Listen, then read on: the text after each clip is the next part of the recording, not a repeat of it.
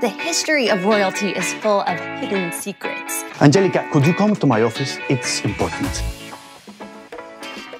The King and Queen of São Paulo.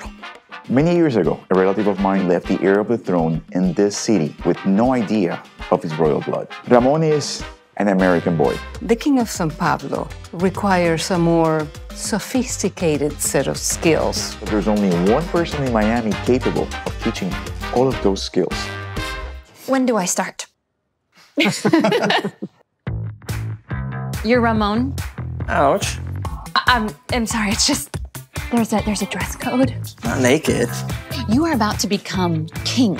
You need to know how to eat oysters. If I am being fancy, I'd get the tacos with guac.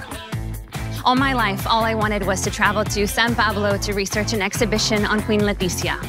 If I pull this off, King Felipe will fund the whole trip. Can we give this another shot?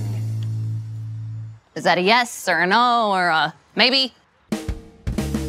The coronation ceremony concludes with a famous tradition in a Viennese waltz. 1, 2, 3, 2, 2, 3. Who taught you to count?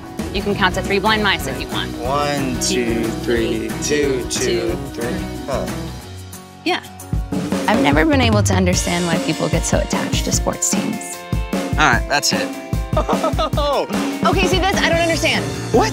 It's men in tights running around after a little leather ball. How do I look? Regal. When I first found out about being king, I thought that it was gonna be easy. I don't know if I have what it takes. I'm not gonna be king. Quit. Come on, get your shoes on. This is your heritage. Your great-great-grandfather, to be precise. You just never got a chance to show what you can do. I believe in you. I stand here as Ramon, the first and only great-nephew of your current king, Felipe. What's on the menu? 12 courses of the finest cuisine in the kingdom. If not, we're getting tacos.